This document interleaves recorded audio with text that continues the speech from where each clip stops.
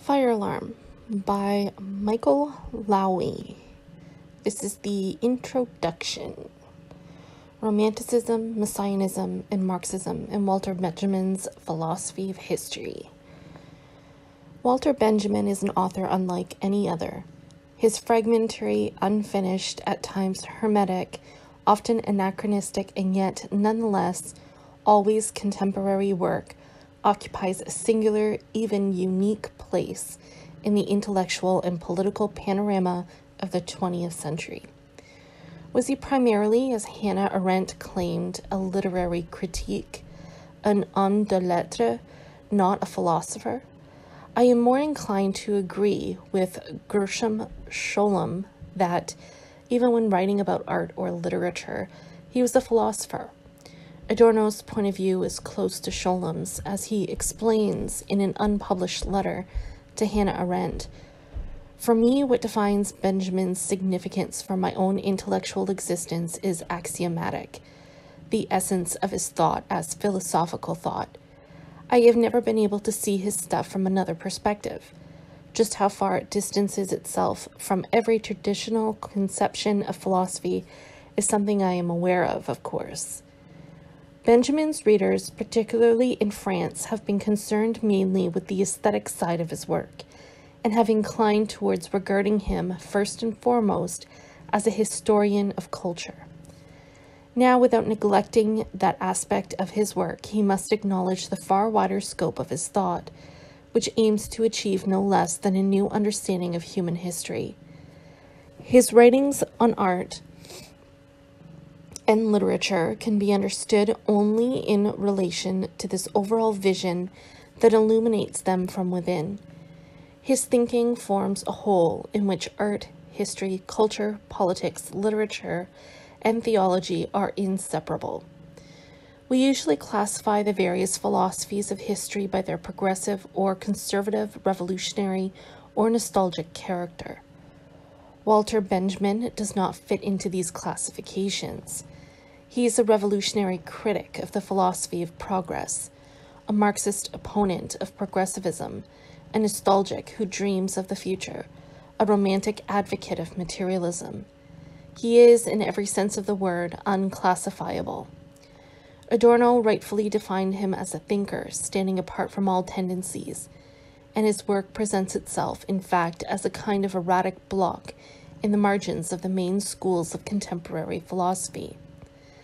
It is futile, then, to attempt to recruit him into one of the other of the two main camps contending for hegemony on the stage. Should we say the market of ideas, modernism and postmodernism. Jürgen Habermas seems to hesitate. After condemning Benjamin's anti-evolutionism in his article of 1966 as contrary to historical materialism, he asserts in The Philosophical Discourse of Modernity that Benjamin's polemic against the socio-evolutionary leveling off of historical materialism is directed against the degeneration of modernity's consciousness of time, and aims therefore at renewing that consciousness.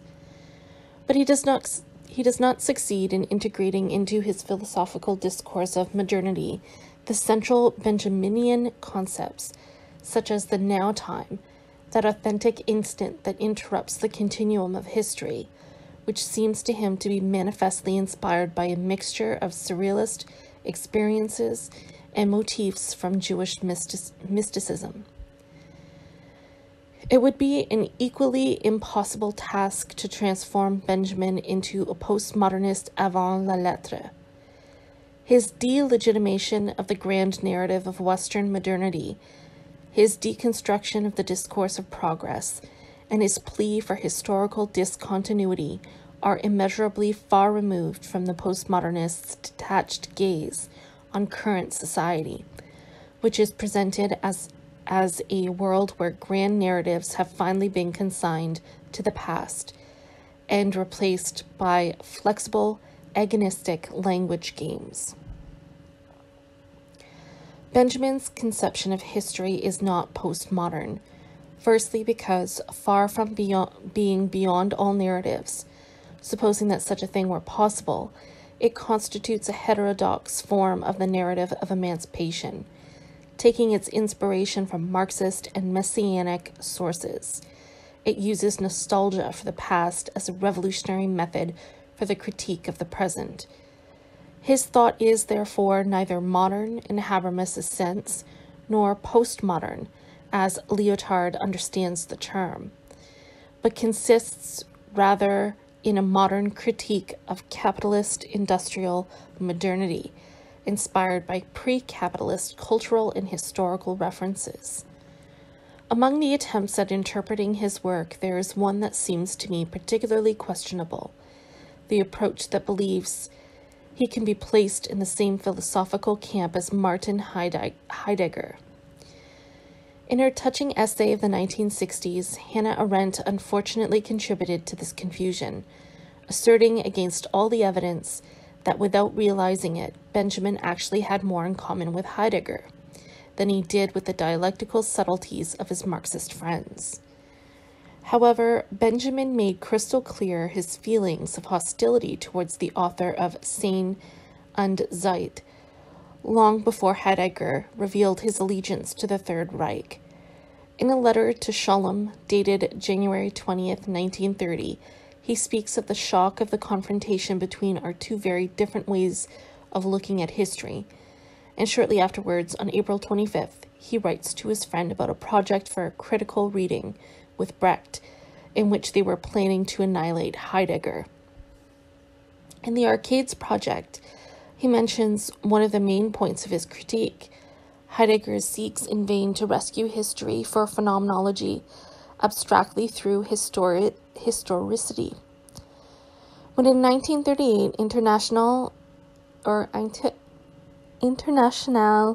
Literatur, a Moscow-based Stalinist publication, presented him on the strength of a passage from his article on Goethe's Wohlverwandtschaften from 1922 as a follower of Heidegger, he could not help but comment in a letter to Gretel Adorno that this publication is quite wretched. One may admittedly compare the two authors' conceptions of historical time to identify points of affinity: the theme of eschatology, the Heideggerian conception of authentic temporality, and the openness of the past. If one takes the view, as Lucien Goldman does, that Lucas's history and class consciousness was one of the hidden sources of being and time, one might suppose that Benjamin and Heidegger both drew inspiration from the same work. However, starting out from a set of common questions, the two thinkers diverge radically. It seems clear to me that Benjamin was not a follower of Heidegger, not simply because he denies it categorically, but for the good reason that his critical conception of temporality was already defined, to all intents and purposes, during the years 1915 to 25, long before the publication of Sein und Zeit in 1927. Walter Benjamin's Theses on the Concept of History, published in 1940, constitutes one of the most important philosophical and political texts of the 20th century. In revolutionary thought, it is perhaps the most significant document since Marx's Theses on Feuerbach. It is an enigmatic, elusive, even Sibylline text, its hermeticism studded with images, allegories, and illustrations, strewn with strange paradoxes and shot through with dazzling insights. If we are to be able to interpret this document, it is, I believe, indispensable to situate it within the development of Benjamin's work. Let us attempt to identify, in the movement of his thought, the moments that prepare or prefigure the text of 1940.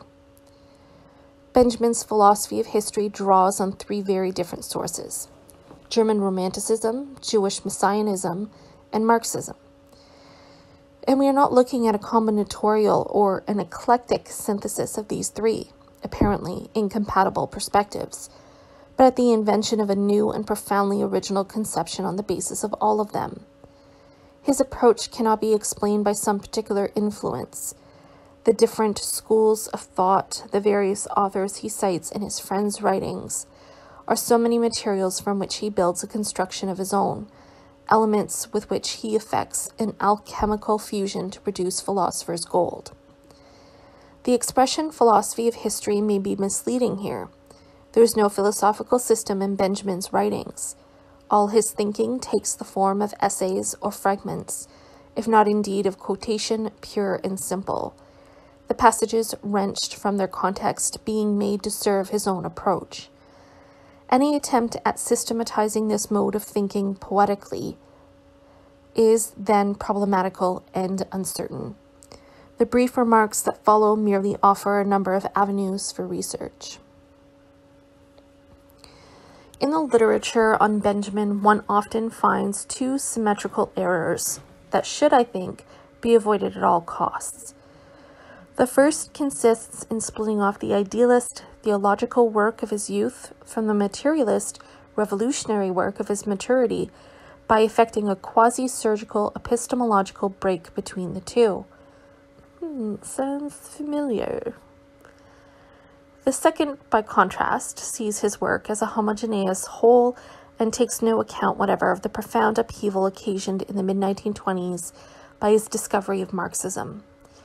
In order to understand the movement of his thought, we have then to take account simultaneously of the continuity of certain essential themes and the various breaks and turning points that mark his intellectual and political trajectory. Let us take as our starting point the Romantic moment, which is at the center of the preoccupations of the young Benjamin. To grasp the full scope of this, we have perhaps to remember that Romanticism is not just a literary and artistic school of the early 19th century. It is a true vision of the world, a style of thinking, a structure of sensibility that manifests itself in all spheres of cultural life, from Rousseau and novelists to the surrealists, and beyond. One might define the Romantic Weltanschauung as a cultural critique of modern capitalist civilization in the name of pre-modern, pre-capitalist values. A critique or protest that bears upon aspects which are felt to be unbearable and degrading, the quantification and mechanization of life, the reification of social relations, the dissolution of the community, and the disenchantment of the world. Its nostalgia for the past does not mean it is necessarily retrograde. The romantic view of the world may assume both reactionary and revolutionary forms. For revolutionary romanticism, the aim is not a return to the past, but a detour through the past on the way to a utopian future. In the late 19th century Germany, Romanticism, sometimes referred to as Neo-Romanticism, was one of the dominant cultural forms in both literature and the human sciences. It expresses itself through multiple attempts at re-enchanting the world, in which the return of the religious element plays a preeminent role. Benjamin's relation to Romanticism is not then expressed solely either through his interest in the Früh Romantic, in particular Schlegel and novelists, or in such late Romantic figures as E.T.A. Hoffmann, Franz von Baader, Franz Joseph Molitor, and Johann Jacob Bachofen, or alternatively in Baudelaire and the Surrealists, but through the whole range of his aesthetic, theological, and historiosophical ideas. Moreover, these three spheres are so closely connected in Benjamin that it is difficult to dissociate them without destroying what constitutes the singularity of his thinking. And indeed, one of Benjamin's first articles, published in 1913, was entitled Romantic. It calls for the birth of a new Romanticism, proclaiming that the romantic will to beauty, the romantic will to truth, and the romantic will to action are the insurpassable achievements of modern culture. This virtually inaugural text attests both to Benjamin's deep attachment to the Romantic tradition, conceived as art, knowledge, and praxis, and to a desire for a renewal.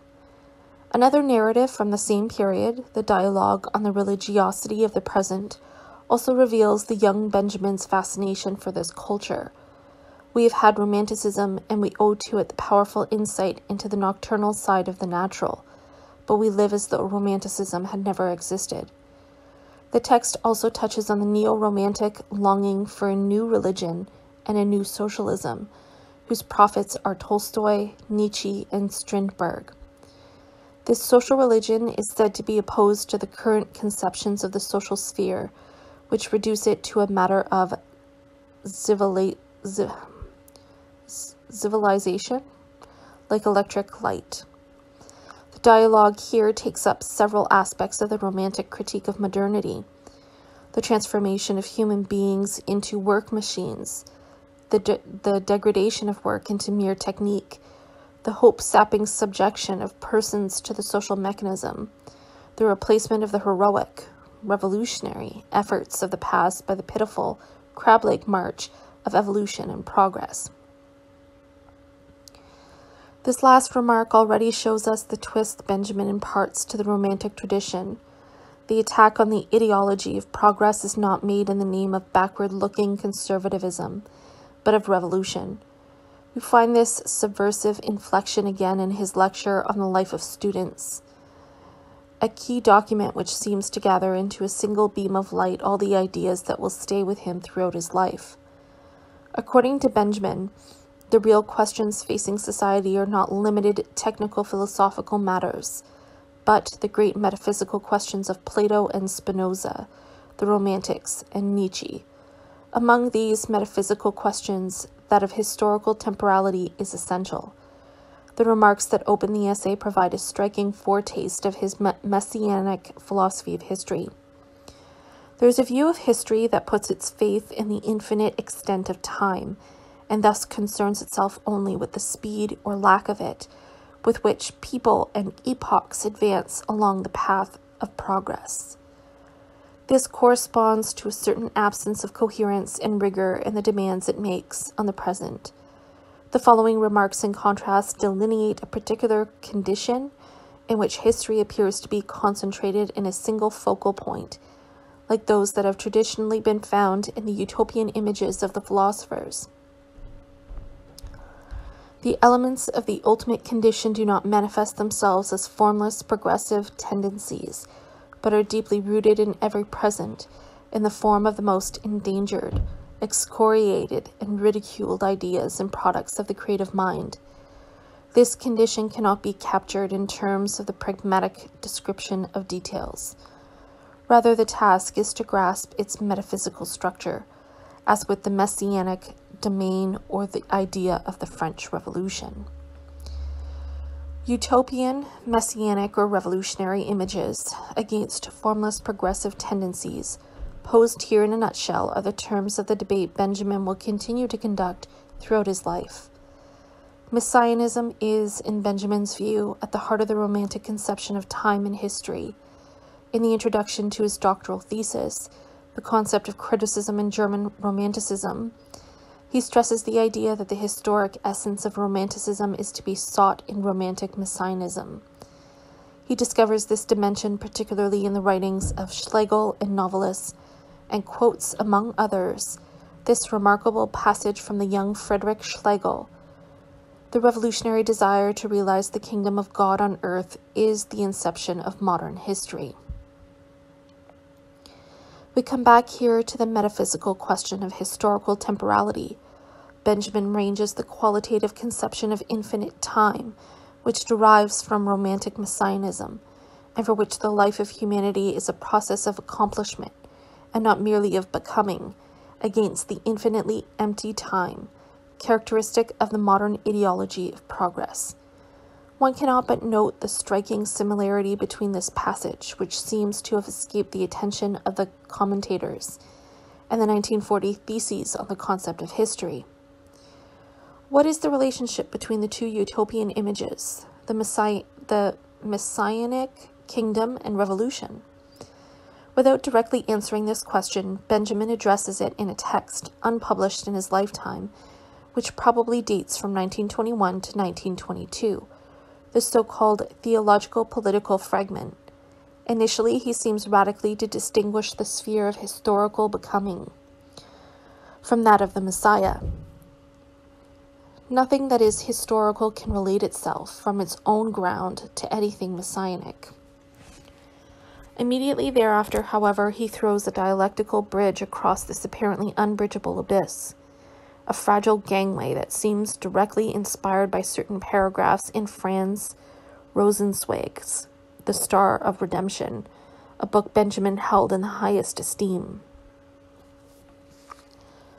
The dynamics of the secular order, which he defines as the quest of free humanity for happiness, to be compared with Rosenzweig's great works of liberation, may promote the coming of the messianic kingdom. If Benjamin's formulation is less explicit than Rosenzweig's, for whom emancipatory acts are the necessary condition for the advent of the kingdom of God, the procedure is the same, seeking to establish a mediation between the liberatory, historic, secular struggles of human beings and the fulfillment of the messianic promise. How will this messianic, utopian, and romantic ferment articulate itself with historical materialism? It was from 1924 onwards, when he read Lucas's History and Class Consciousness and discovered communism through the eyes of Astya Lakis, that Marxism began to become a key element in his conception of history. In 1929, Benjamin was still referring to Lucas's essay as one of the few books that remained lively and contemporary, the most finished philosophical work of Marxist literature.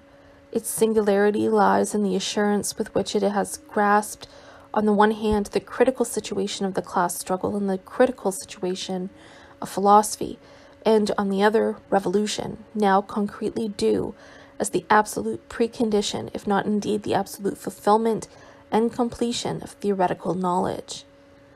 This text shows the aspect of Marxism that most interests Benjamin, and which will enable us to cast new light on his vision of the historical process, class struggle. But historical materialism will not supplant his romantically and messianically inspired anti-progressive intuitions. It will articulate itself with them, thus acquiring a critical quality that marks it off radically from the then dominant official Marxism. By his critical attitude to the ideology of progress, Benjamin in fact occupies a peculiar, unique position in Marxist thinking and in the European left in the interwar years. This articulation first emerges in One Way Street, written between 1923 and 1926, where we find under the heading Fire Alarm this historical premonition of the threats posed by progress. If the overthrow of the bourgeoisie by the proletariat is not completed by an almost calculable moment in economic and technical development, a moment signaled by inflation and poison gas warfare, all is lost. Before the spark reaches the dynamite, the lighted fuse must be cut. Contrary to vulgar evolutionary Marxism, which is admittedly able to point to sources in some of the writings of Marx and Engels themselves, Benjamin does not conceive revolution as the natural or inevitable outcome of economic and technical progress, or of the contradiction between the forces and relations of production, but as the interruption of a process of historical evolution leading to catastrophe. It is because he perceives this catastrophic danger that he speaks up in his 1929 article on surrealism for pessimism, for revolutionary pessimism that has nothing to do with fatalistic resignation, and even less with the conservative, reactionary, pre-fascist German culture pessimismus of Carl Schmitt, Oswald Spengler, or Moeller van den Broek. Benjamin's pessimism is in the service of the oppressed classes. His preoccupation is not with the decline of the elites or the nation, but with the threats the technical and economic progress fostered by capitalism pose for humanity. Nothing seems more derisory to Benjamin than the optimism of the bourgeois parties and social democracy, whose political program is merely a bad poem on springtime. Against this unprincipled, dilettantish optimism Inspired by the ideology of linear progress, he discovers in pessimism the point of effective convergence between surrealism and communism. Needless to say, this is not a contemplative sentiment, but an active, organized, practical pessimism, directed entirely at preventing the onset of disaster by all possible means.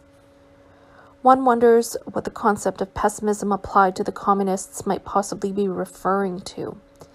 Is not their doctrine in 1929, celebrating the triumphs of the building of socialism in the USSR and the imminent fall of capitalism, precisely a fine example of the optimistic illusion? In fact, Benjamin borrowed the concept of the organization of pessimism from a work he described as excellent, La Révolution et les Intellectuels, from 1928, by the dissident communist Pierre Nivelle.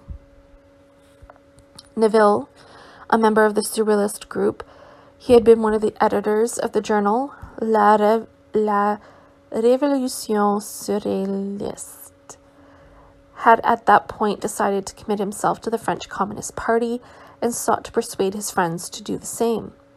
Now, for Nivelle, the pessimism that constitutes the source of Marx's revolutionary method is the only way of escaping the mediocrity and disappointment of an age of compromise, rejecting the crude optimism of a Herbert Spencer, whom he fondly describes as a monstrously shriveled brain, or an Anatole France, whose loathsome jokes he detests. He concludes, "We must organize pessimism. The organization of pessimism is the only slogan that will prevent us from withering away."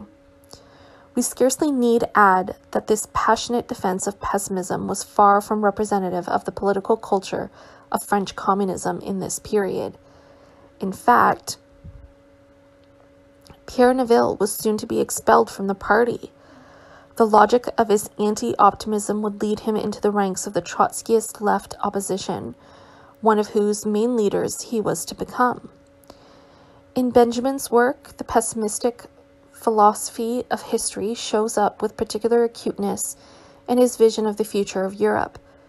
Pessimism all along the line, absolutely. Mistrust in the fate of literature, mistrust in the fate of freedom, mistrust in the fate of European humanity, but 3 times mistrust in all reconciliation between classes, between nations, between individuals, and unlimited trust only in I.G. Farben and the peaceful perfecting of the Air Force. This critical vision enabled Benjamin to foresee, intuitively, but with a strange acuity, the catastrophes awaiting Europe, perfectly summed up in the ironic phrase on unlimited trust. Naturally, even he, the most pessimistic of all, could not predict the destruction the German Air Force was to wreak on the cities and civilian populations of Europe, that I.G. Farben would, barely a dozen years later, distinguish itself by the manufacture of the Zyklon B gas used to rationalize genocide, or that its factories would employ labor from the concentration camps by the tens of thousands. However, uniquely among the Marxist thinkers and leaders of these years, Benjamin had a premonition of the monstrous disasters to which a crisis-ridden industrial bourgeois civilization could give birth. This pessimism manifests itself in Benjamin as it did in Blanky or Peggy, in a kind of revolutionary melancholia, which betrays a sense of a recurrence of disaster, the fear of an eternal return of defeats. How is it reconciled with his commitment to the cause of the oppressed? Benjamin's proletarian choice was in no way inspired by any kind of optimism regarding the behavior of the masses, or a confidence in the brilliant future of socialism. It is essentially a wager, in the Pascalian sense, on the possibility of a struggle for emancipation. The 1929 article attests to Benjamin's interest in surrealism, which he sees as a modern manifestation of revolutionary romanticism. We might perhaps define the approach common to Benjamin and André Breton as a kind of Gothic Marxism, distinct from the dominant version that was metaphysically materialistic in tendency and contaminated by the evolutionary ideology of progress. The adjective Gothic has to be understood in its romantic sense. Fascination with enchantment and the marvelous, and also with the enchanted aspects of pre-modern societies and cultures. The English Gothic novel of the 18th century and some of the German romantics of the 19th are Gothic references one finds at the heart of the work of Breton and Benjamin. The Gothic Marxism common to the two men might be said, then, to be a historical materialism sensitive to the magical dimension of the cultures of the past, to the dark moment of revolt, to the lightning flash that rends the heavens of revolutionary action. Gothic is also to be taken in the literal sense of a positive reference to certain key moments in secular medieval culture.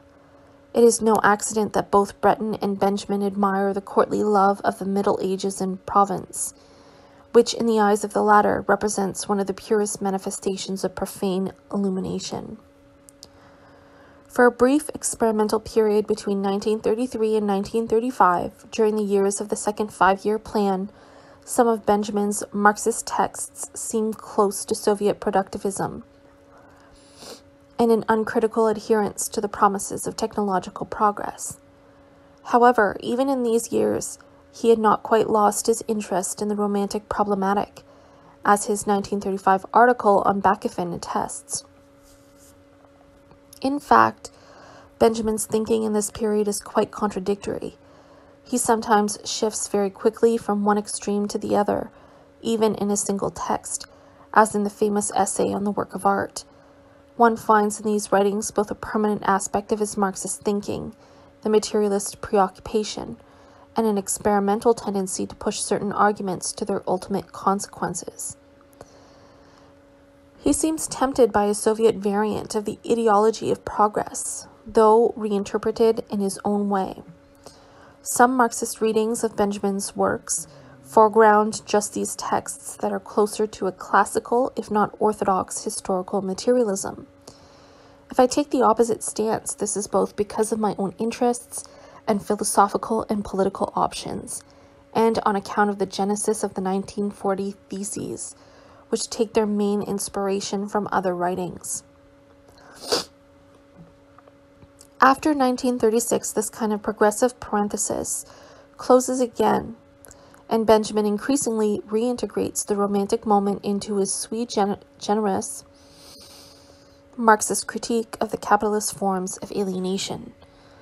For example, in his 1936-38 writings on Baudelaire, he takes up again the typically romantic idea suggested in a 1930 essay on E.T.A. Hoffmann of the radical opposition between life and the automaton in the context of a Marxist-inspired analysis of the transformation of the proletarian into an automaton.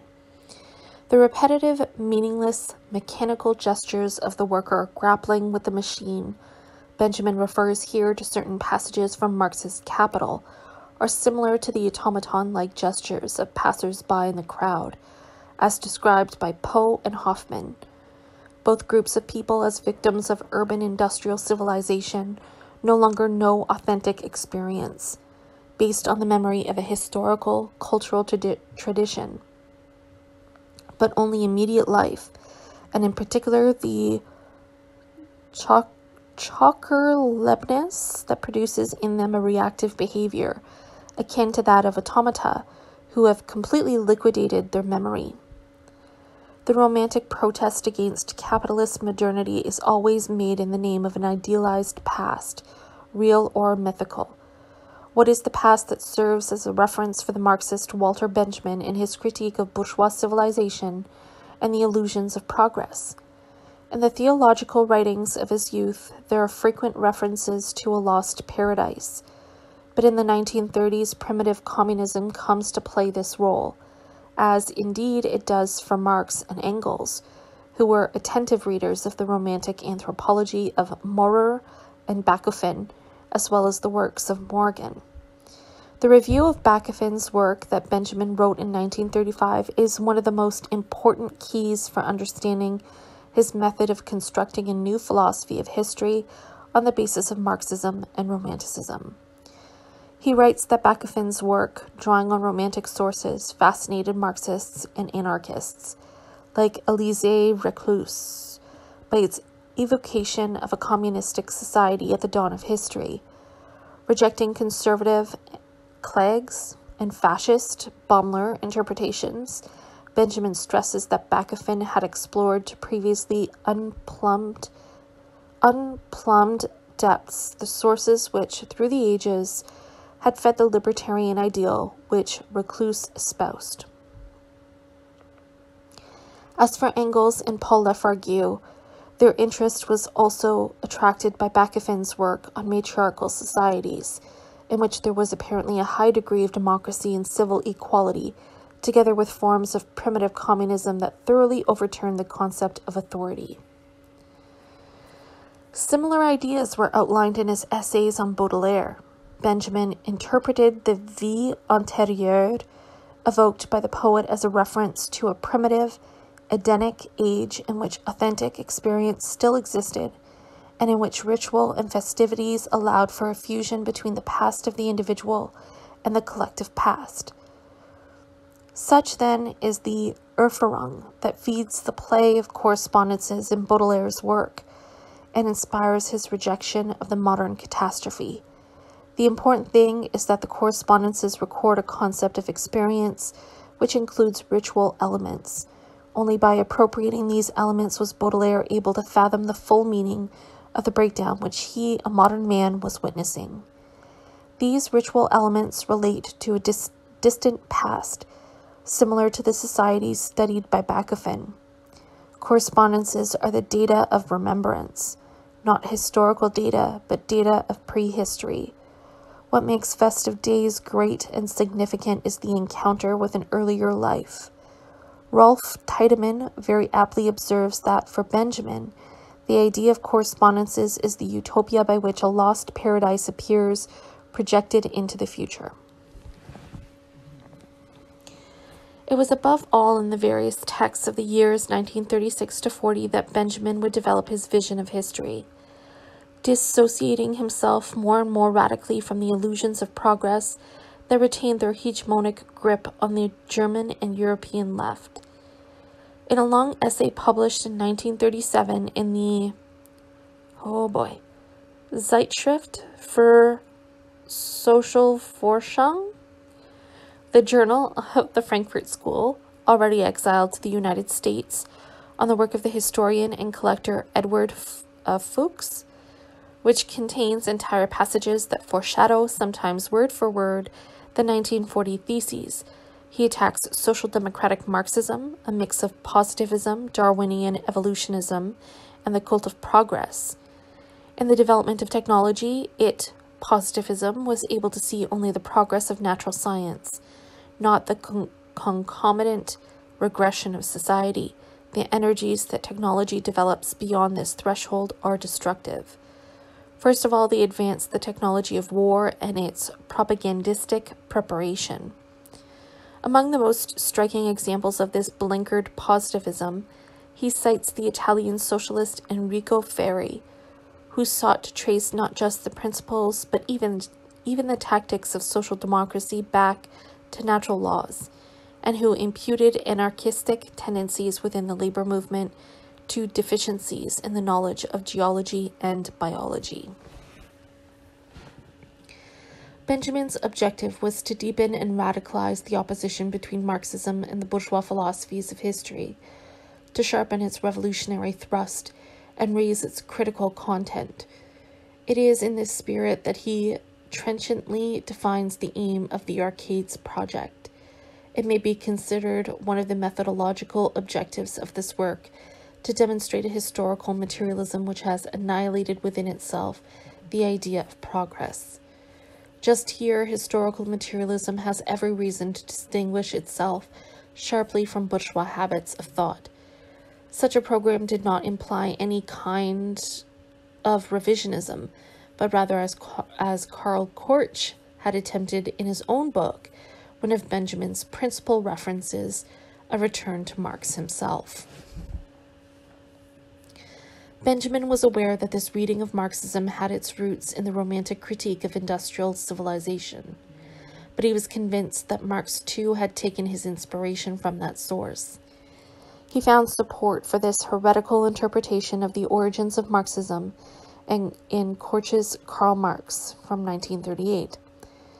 Very correctly, and the point is reminiscent of de Maistre and Bonald, Korch says, so into the theory of the modern labor movement, too, there went an element of that disillusionment, which after the great French Revolution was proclaimed by the first theorists of counter-revolution, and then by the German Romantics, and which, thanks to Hegel, strongly influenced Marx. It is clear that Benjamin's Marxism, particularly after the years 1936 to 37, had little in common with the Soviet diamat that Stalin was soon to codify in a chapter of the very official History of the Communist Party of the Soviet Union. The choice of Karl Korch as a philosophical reference, a heterodox Marxist, close to council communism, expelled from the German Communist Party in the 1920s, and radically opposed to the theoretical canons of both social democracy and Stalinist communism, is in itself indicative of this dissidence. Another example of his autonomy from Stalinism, not necessarily linked with the question of Romanticism, is his interest in Trotsky. In a letter to Gretel Adorno in 1932, he wrote of the autobiography of the founder of the Red Army that it had been years since he had consumed anything with such breathtaking excitement. And Jean Seltz, who knew him in Ibiza in 1932, reports that he was in favor of a distinctly anti-Stalinistic Marxism, and was a great admirer of Trotsky. If during the years 1930 to 35 he seems won over, somewhat uncritically, to the Soviet model, perhaps as a reaction to the triumph of Hitlerian fascism in Germany, and if at the beginning of the Moscow trials he chiefly showed perplexity, I cannot make head or tail of it, he wrote to Horkheimer on August 31st, 1936. From 1937 to 1938 onwards, he distances himself clearly from the Stalinist variant of communism. A note on Brecht from his period attests to this development, partly under the influence of Heinrich Blücher, Hannah Arendt's husband, a supporter of the German communist opposition led by Heinrich Brandler. In that note, he writes of GPU practices and procedures in which the worst elements of the Communist Party resonate with the most unscrupulous ones of National Socialism. Benjamin criticizes Brecht for having, in some poems in the Lesebuch für Stadtbewohner, poetically transfigured the dangerous and momentous errors into which GPU practices have led the workers' movement, and he criticizes his own commentary on this text by Brecht as a pious falsification. In spite of this merciless settling of accounts, which does not hesitate to compare Stalinist police practices with those of the Nazis, he still retains one last hope, that the USSR will remain the ally of the anti-fascists. In a letter to Max Horkheimer, dated August 3, 1938, he demonstrates the hope, with a great many reservations, that the Soviet regime, which he openly describes as a personal dictatorship with all its terror, can still be considered, at least for the moment, as the agent of our interests in a future war. He adds that it is a question of an agent that costs the highest price imaginable insofar as it is to be paid for with sacrifices that most particularly erode the interests that are dear to us as producers, an expression which doubtless refers to the emancipation of the workers and socialism. The Molotov-Ribbentrop Pact was to deal this last illusion a heavy blow. The theses on the concept of history were composed in this new context. The chapter Fire Alarm in One Way Street is one of Benjamin's most impressive texts, but in a sense his whole work can be regarded as a kind of fire alarm to his contemporaries, a warning bell attempting to draw attention to the imminent dangers threatening them, to the new catastrophes looming on the horizon. The 1940 Theses are the dense, compact expression of this approach, and this disquiet.